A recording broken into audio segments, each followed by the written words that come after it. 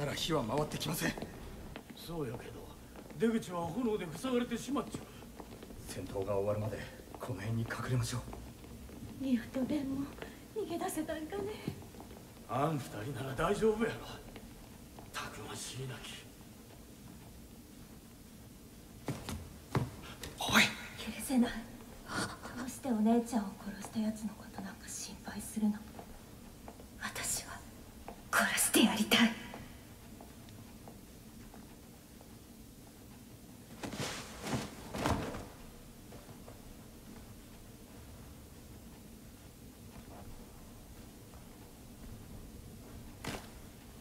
もう行ったみたいだ。俺たちも行くぞ。ガビ。悪魔なんていなかった。この島には人がいるだけ。やっとライナーの気持ちが分かった。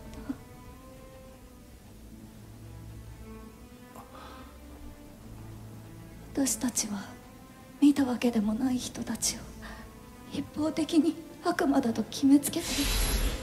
ずっと同じことを繰り返してる。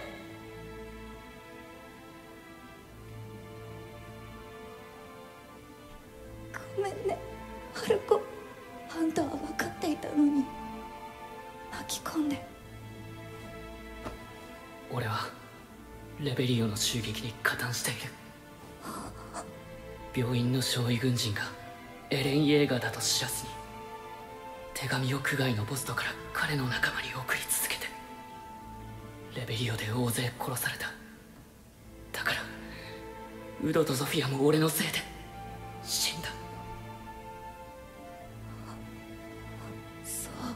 あとお前が好きだ。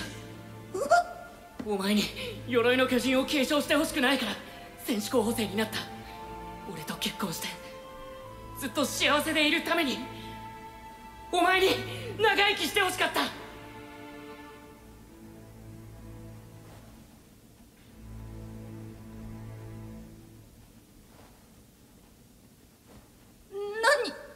言ってんの。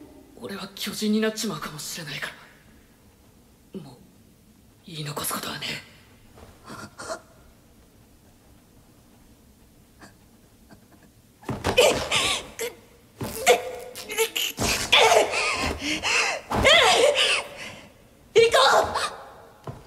お前が脊髄液を飲んだことをジークさんが知れば叫びを阻止できるかもしれない。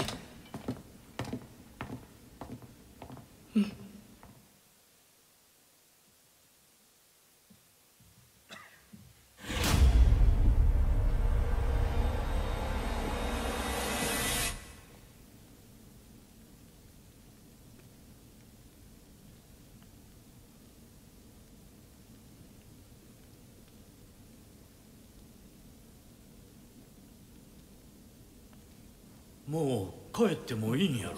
すみません、もう少しだけ待ってあげてください。俺は訓練兵の時から奴は危険だと言ってきた。エレンはみんなを地獄に導くクソ野郎で、そんなクソ野郎を俺は妬んだ。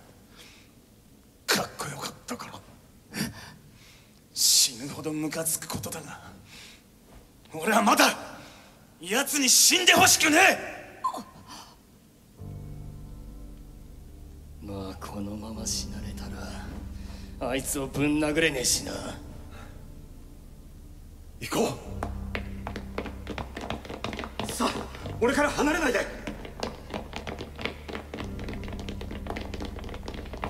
エレンが真意を隠しているとして私たちを突き放すのはどうしてなの。私のことが嫌いってなんでそんなことエレンは言うの。それは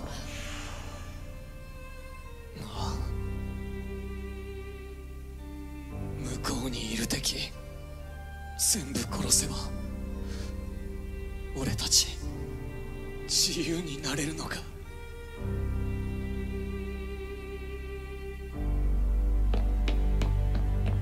まさか。少なくともミカサがよく頭を痛そうにしてたことなんてエレンも僕も昔から知ってた。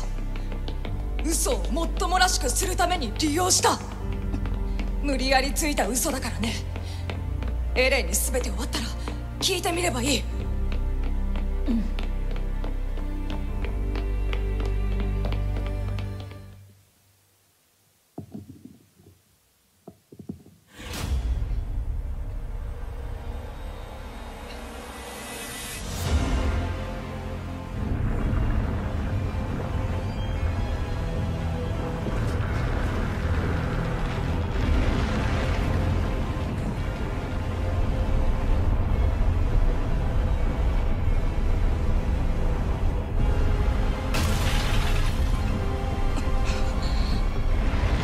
あれは何？大きすぎる。エレンがいた場所から出現したように見えた。あれはやったんだ。エレンが。聞こえない。僕たちが勝った。エレンが始祖を掌握した。真っ先に地ならしを発動したなら、それはきっとエレンの意志だ。このままマーレにのこのこ集ってる連合軍を潰すつもりなんだよ。エレンは味方だ。そうに決まってる。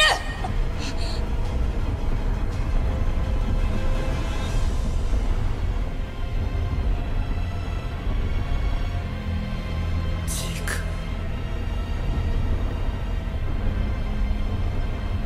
エレン、帰ってきたの？私たちのところに。そんな。おかしい。これはまさかミカサ。オールマリアの壁まで崩壊している。マーレの連合軍を潰すだけならこんなに必要ないよ。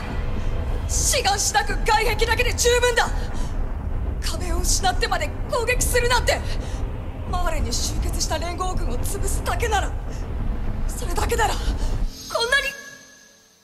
全てのユミルの民に告ぐ。今エレンの声が。俺の名はエレン・イエーガー。始祖の巨人の力を介し、全てのユミルの民へ話しかけている。パラディ島にある全ての壁の硬質化が解かれ、その中に埋められていた全ての巨人は歩み始めた。俺の目的は俺が生まれ育ったパラディ島の人々を守ることにある。